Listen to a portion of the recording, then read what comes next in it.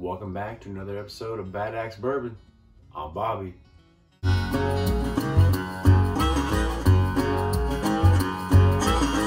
So what we have here today, I did a little bit of this on Instagram.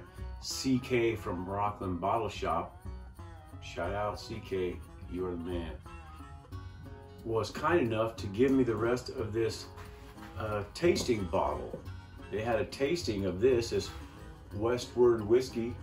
It is a Westward Whiskey Single Malt American whiskey out of Portland, Oregon. Check that out. So I did give it a quick little run through while I was on location temporarily again. Now I'm back off location. Thank goodness.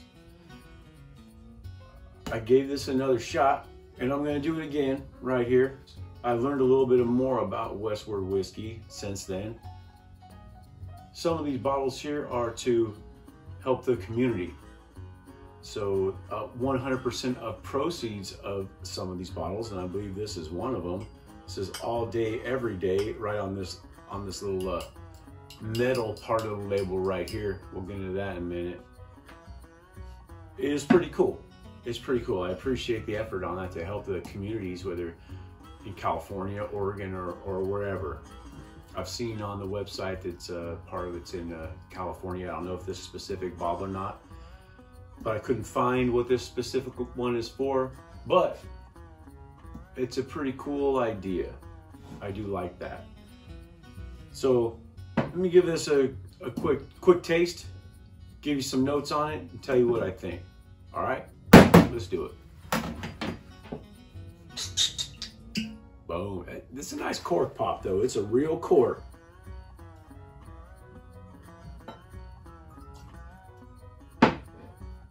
All right, let's give her a sniff. Oh, man, that is a lot of mint and citrus. A lot. It's almost like a cough drop. And some tobacco. Mint, citrus, and tobacco. I don't know if that's a good combo or not. I'm gonna find out again. I remember, I mean, this was only yesterday, day before. I remember not being bad. Not being bad. I didn't think it was off the charts. I remember that, but we're gonna find out again, okay? We're gonna find out. Now there are some notes in this thing, I'll tell you that. There's strong flavors. I get a lot of citrus. A lot of that tobacco and mint. That is, well, let me go for a sip because there's some strong notes in this sucker right here.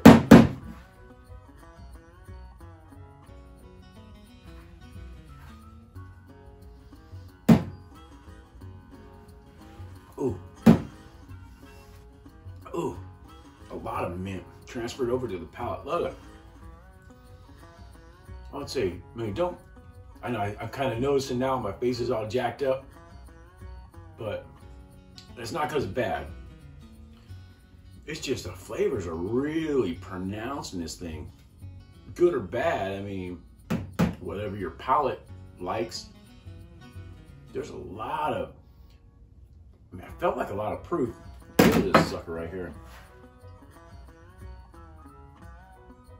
128.1 proof. It's got a lot of proof, and I felt it right there too.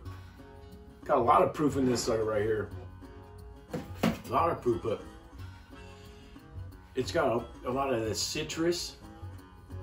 I'm not say citrus, but I'm gonna say like grapefruit. I don't know anyone under the age of 60 that likes that grapefruit taste, plain without a lot of sugar on it. I'd have to drown it in sugar to like that, but I'll say that's what I'll equate it to.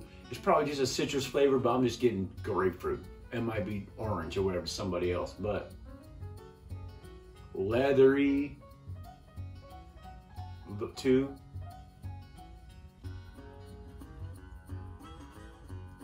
It's nice and smooth up front on the tip, but man, that grapefruity taste, that nutty taste, I don't prefer. I mean, and it's not going to kill it for everybody.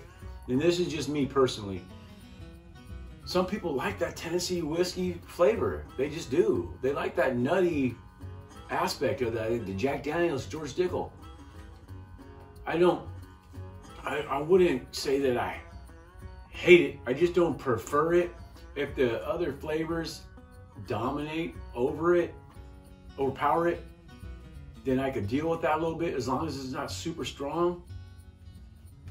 Like, I mean, Sinatra Select, I don't get any of it in Sinatra Select. I say that in a lot of videos.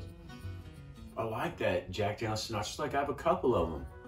They're delicious. I love them. I like sitting there listening to Frank Sinatra, Dean Martin. Love it. But this,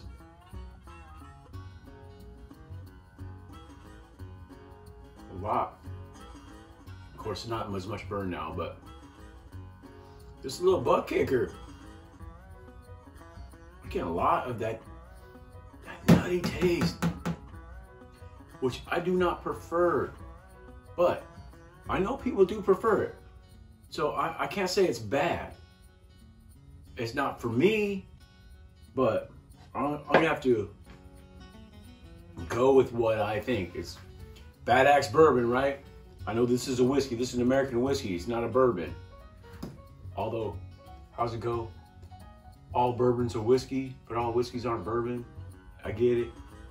But I'm going to say this Westward Whiskey American Single Malt, I'm going to say, I told you on Instagram I would give it some axes. I'd rate it. I told you to go from Instagram, come over to YouTube if you want to see a rating of it in axes. I'm going to give this, I'm taking into consideration that nutty note. I'm trying to discard it because it does have a lot of flavors that are really nice, really pronounced. I mean, the flavors that are there. And you know what? I've said this before too. It might be the proof that's doing it. The proof is 128.1 proof. If that's what's bringing all those flavors out, I like that. I like that a lot. I wish it wouldn't bring out that nutty flavor too. If it didn't bring out that nutty flavor, man, this could maybe Bad Axe. I don't know, but it's really good. Really good. Just that nutty flavor is going to bring it down. So it can be Bad Axe for me. Can be Bad Axe for me. I'm going to give this 3. It's above average. Above average. I'm going to give it 3.5 axes. All right? 3.5. 0.5, whatever you want to say. 3 axes and a hatchet. 3.5 axes. 3.5 axes for the Westward Whiskey American Single Malt. All right? Right there. Right there. All right? Gotta get that thumbnail shot in there. So, what I will say also, man, I said this on the Instagram. This is a nice bottle. This is a really cool bottle of Westward Whiskey. And I do enjoy this little metallic part of this label down here. It says single barrel selection, bottle number 91. That's pretty cool. Under 100 on the ones out. That says something about CK too at Rockland Bottle Shop, that they were wanting to give him a bottle of this to taste test. That's really cool.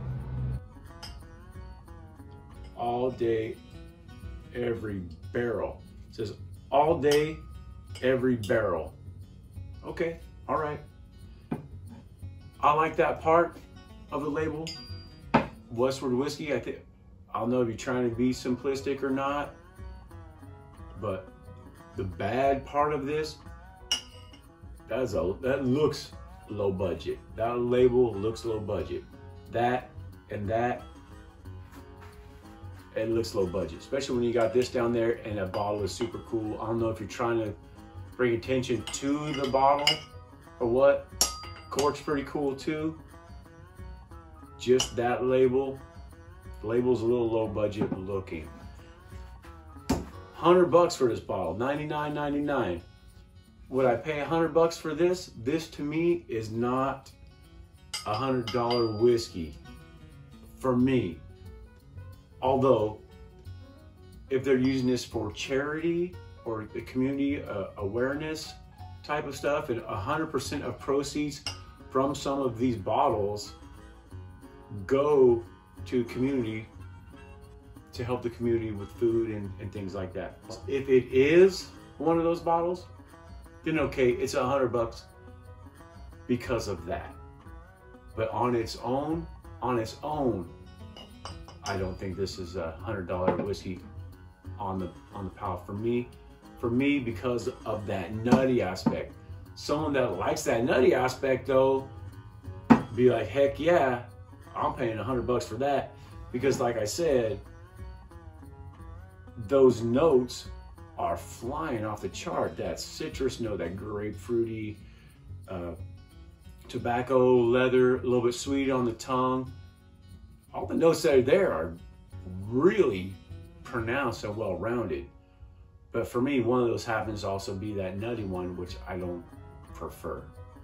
But someone does prefer that and prefers all the rest of them, yeah, this is a winner.